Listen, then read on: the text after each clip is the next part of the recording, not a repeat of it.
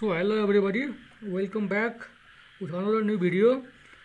यो भिडियो चाहिँ हाम्रो पाइल फाउन्डेसनको हुनेछ। मैले अघि पनि तपाईलाई भनिसकेको छु कि हामीले चाहिँ यो यसमा चाहिँ हामीले पाइल फाउन्डेसनको बारेमा स्पेशली कुरा गर्न गइरहेका छौं। सो पाइल फाउन्डेसनको लागि हामीले चाहिने बेसिक कन्सेप्टहरु मैले अलरेडी भनिसकेको छु। सो तपाईले चाहिँ फर्स्ट भिडियो गएर हेर्नु होला, जसको लिंक मैले डिस्क्रिप्सन बक्समा राखिदिसकेको छु। र आज हामीले एउटा न्युमेरिकल गर्ने छौं जुन चाहिँ 2016 को फलमा सोधेको छ। ओके, र यो न्युमेरिकल चाहिँ रिपिटेडली सोधिरहेको छ हाम्रो फाइनल एक्जाममा। त्यही भएर यो चाहिँ न्युमेरिकल चाहिँ हामीले बुझ्नै पर्ने हुन्छ। ओके, सो यो क्वेशन के रहेको छ भन्दा find out load carrying capacity of a file having diameter 50 cm, the length of file is 10 metre, the water table is 8 GL ground level, there is a layer of sand for a depth of 4 metre below GL, having gamma sat equal to 20 kN per meter cube and phi equal to 32 degree. Take angle of internal friction between sand and pile material. Pile material edge 75% of phi and K equal to 1. The remaining portion of soil is a clay having C equal to 30 kilopascal and phi equal to 0 degree. Take mobilization factor as a 0.8 for a cohesive soil. So यो question हाम्रो रहेको छ र यसबाट मैले के गरे त फर्स्ट भनेको गिवन डाटाहरु के छ मैले यहाँ अब लेखे हैन। डायमिटर भनेको कति भनेको छ त 50 cm भनेको छ, जसलाई चाहिँ मैले मिटरमा लेखे। अनि लेन्थ भनेको कति दिएको छ त यहाँ 10 मिटर दिएको छ। अनि एनसी को भ्यालु यदि दिएको छैन भने हामीले चाहिँ के गर्छौं त एज्युम गर्छौं है त। यो कुरा तपाईले चाहिँ बुझ्नु होला। यदि एनसी को भ्यालु दियो भने दियो, दिएन भने चाहिँ हामीले 9 युज गर्छौं।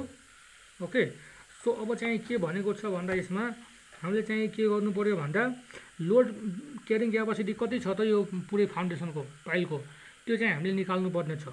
ओके, सो त्यसको लागि चाहिँ म यहाँ फर्स्टको केही कुराहरु तपाईलाई म भन्छु।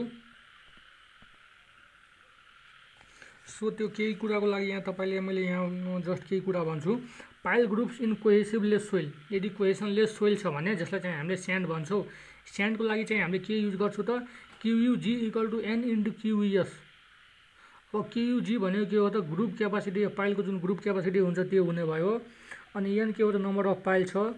अनि QUS के हो त इन्डिभिजुअल पाइलको क्यापासिटी हुने भयो। ओके, सो स्यान्डको लागि चाहिँ कोहेसनलेस सोइलको लागि हामीले युज गर्छौं यो। र कोहेसिभ सोइलको लागि तपाईलाई थाहा छदै छ होला हैन। कोहेसनलेस सोइल भनेको हाम्रो स्यान्ड हुन्छ र कोहेसिभ सोइल भनेको क्ले हुन्छ जसको फाइको भ्यालु 0 हुन्छ हैन। इन्टरनल फ्रिक्सनको यसमा चाहिँ के छ त the made of failure of pile group in cohesive soil depends upon the spacing of pile for a small spacing block failure may occur and for a large spacing individual failure may occur. Okay, so यति कुरा बुझिसकेपछि के छ त individual फेलियरको लागि हामीले हेर्छौं र block फेलियरको लागि हेर्छौं है त। सो इन्डिभिजुअल फेलियरमा के छ त QUG equal to N into QUS छ हैन। जहाँ चाहिँ के छ त QUS को भ्यालु के छ त CNC AB plus alpha C बार AS भनेर छ। यो भनेको एरिया हुने भयो र NC मैले तपाईलाई भनिसकेको छु र C भनेको के हो त कोहेसन हुने भयो।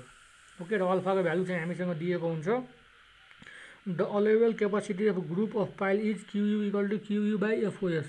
र जुन अलाउएबल क्यापासिटी हुन्छ नि त्यसको लागि चाहिँ हामीले यो फर्मुला युज गर्छौं है त। यदि फ्याक्टर अफ सेफ्टीले हामीले चाहिँ डिभाइड गरिदियो भने QUG लाई चाहिँ यदि हामीले जुन ग्रुप क्यापासिटी अफ पाइल हुन्छ त्यसलाई चाहिँ फ्याक्टर अफ सेफ्टीले हामीले डिभाइड गर्यो भने के हुन्छ त हामीले allowable capacity of group pile चाहिँ हामीले निकाल्न सक्छौं। ओके, QA भनेको अलाउएबल हुने भयो। त्यस्तै ब्लक फेलियरको लागि हामीले के युज गर्छौं भन्दा QUG equal to QUBG plus QUFG चाहिँ युज गर्छौं। ओके, सो यसमा चाहिँ तपाईले के बुझ्नु पर्यो भन्दा यो QUG र यो के हो भन्ने कुरा है त। सो यहाँ तपाईले हेर्न सक्नुहुन्छ QBG भनेको के हो त CNC AB इन्टु B हुने भयो।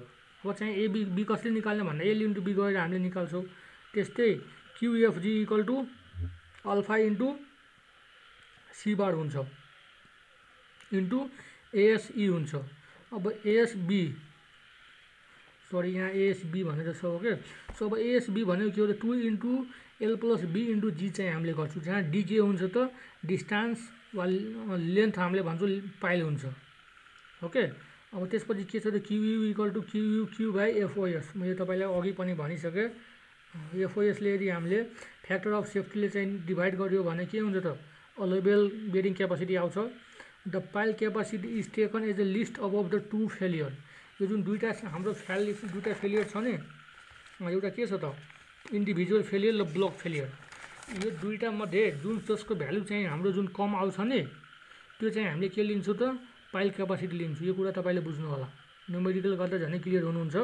The pile capacity is taken as the list of the अबभ two. मैले भनिसकेको कुरा होइन, यो कुरा त्यही हो। यति बुझिसकेपछि अब चाहिँ हामीले न्युमेरिकलमा जान्छौँ। सो न्युमेरिकलको लागि यो कुरा दिएको छ। अब हामीले के गर्छौँ त अल्टिमेट बेरिङ क्यापासिटी निकाल्छौँ होइन। सो अल्टिमेट बेरिङ क्यापासिटीको लागि तपाईँलाई थाहा छ Q equal to क्युपी plus QS हुन्छ हाम्रो। सो अब स्यान्डको लागि मैले के भनेको थियो, स्यान्ड भनेको के हो त कोहेसनलेस सोइल हो।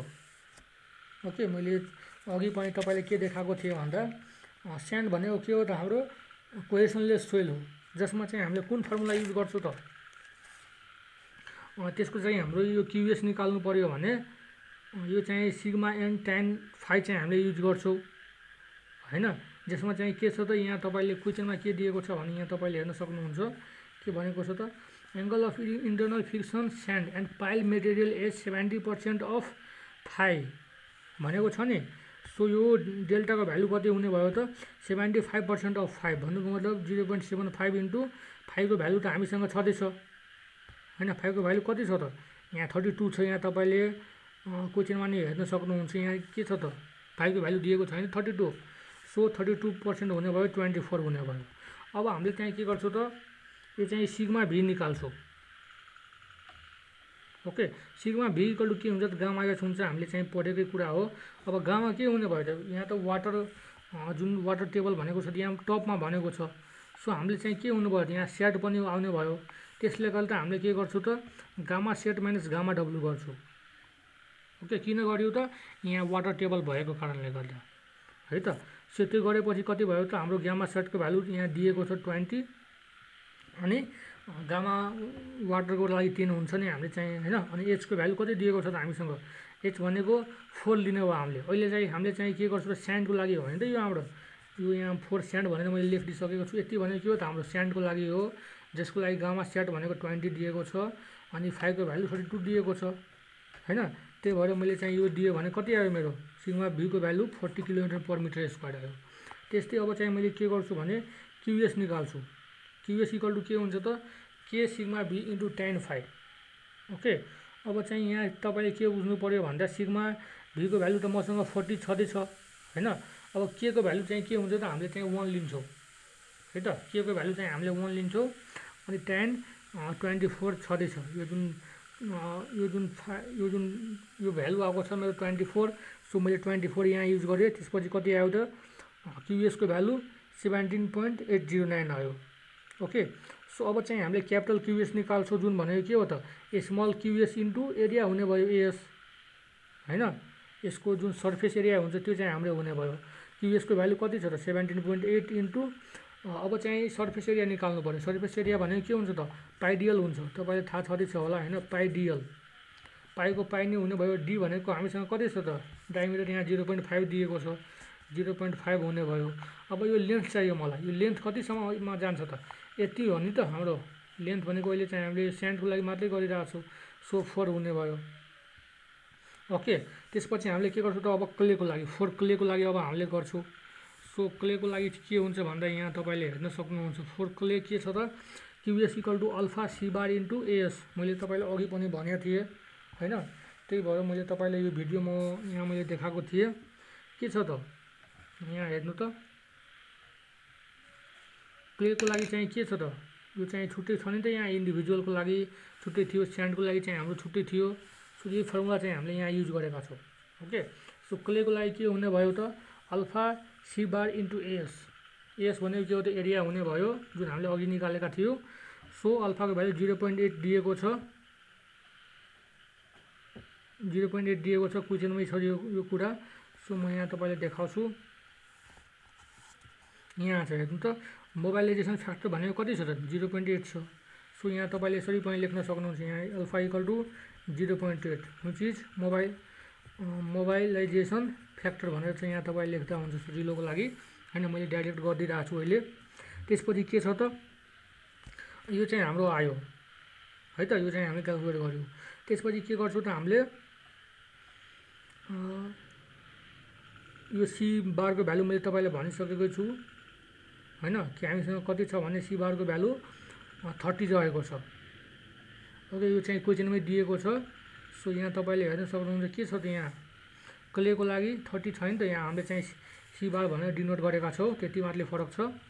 ओके, अनि सब कुरा सेम हुने भयो। अनि क्युपी equal to CNC into AP हुने भयो। सीको भ्यालु हामीसँग छँदैछ, क्वेसनले दिएकै छ 30 हैन। अनि एनसीको भ्यालु 9, यदि दिएको छैन भने नि हामीले मान्ने। अनि एपी भनेको के हो त एरिया हुने भयो। एरियाको लागि यहाँ चाहिँ हामीले के गर्छौँ भन्दा यो जुन यसको जुन एरिया छ नि हामीले यो एरिया लिन्छौँ, न कि सर्फेस एरिया। सो यो एरिया कति हुन्छ हामीसँग यो अप्पर लेयरको पाइ डी स्क्वायर बाई 4 पाइ आर स्क्वायर बाई 4 हैन। सो मैले के गरेँ त यो चाहिँ पाइ डी स्क्वायर बाई 4 चाहिँ यो फर्मुला युज गरेँ। ओके, सो मेरो कति भ्यालु आयो त क्युपीको भ्यालु 53.01 किलोमिटर आउने भयो। अब म के गर्छु त नेट अल्टिमेट लोड निकाल्छु हैन। सो मैले तपाईँलाई के भनेको थिएँ, नेट अल्टिमेट लोडको लागि चाहिँ हामीले के गर्छौँ भन्दा चाहिँ हामीले सम गर्छौँ हैन। सो मैले के गरेँ त यो क्युएस1 र क्युएस2लाई चाहिँ हामीले एड गर्यो। अनि के गर्यो त क्युपी चाहिँ त्यसमा हामीले एड गर्छौँ। यो चाहिँ क्युएस डबल दुईटा भएकोले गर्दा हामीले चाहिँ दुईटालाई एड गरेको हो। यहाँ छैन त हाम्रो क्युएस1 र क्युएस2, त्यही भएर यो दुईटालाई पनि हामीले एड गर्नु पर्यो। सो त्यो चाहिँ हामीले एड गर्यो। सो यसको भ्यालु कति छ त मसँग यहाँ हेर्नु त क्युएस यो स्यान्डको लागि हाम्रो कति आएको छ यति आएको छ। अनि क्युएस2 यस क्लेको लागि कति आएको छ हाम्रो यहाँ 226.19 छ।